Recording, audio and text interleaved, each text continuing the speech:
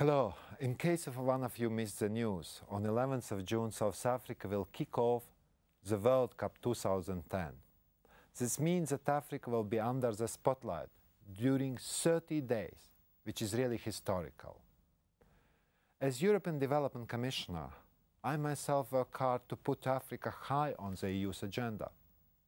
But the power of sport and the passion of the whole world for soccer will be a unique ally for me in that endeavor. That's why I'm so happy that for the first time in history, the tournament will take place on the African soil. Today, South Africans and all the people of Africa can be proud of their achievements. This World Cup means much more to Africa than just a football tournament. Just think about it. Millions of people from Europe, Latin America, and Asia will be looking at Africa. TV, radio, media from all over the world will be reporting on Africa. In a word, this month belongs to Africa.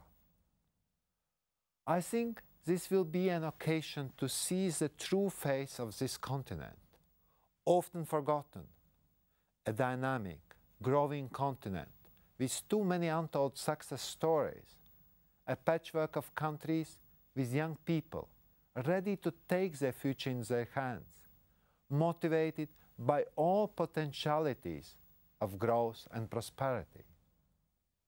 Most importantly, I am sure that this World Cup will build a momentum of hope and enthusiasm for many people and states of Africa.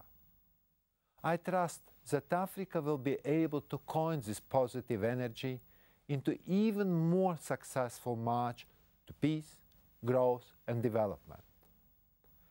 Let me assure you that Africa will not play this match alone.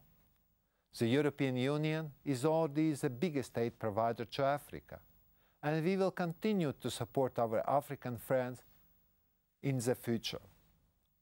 I now look forward to enjoying the World Cup matches.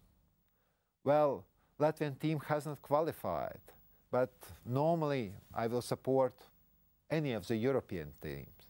But this year it will be different.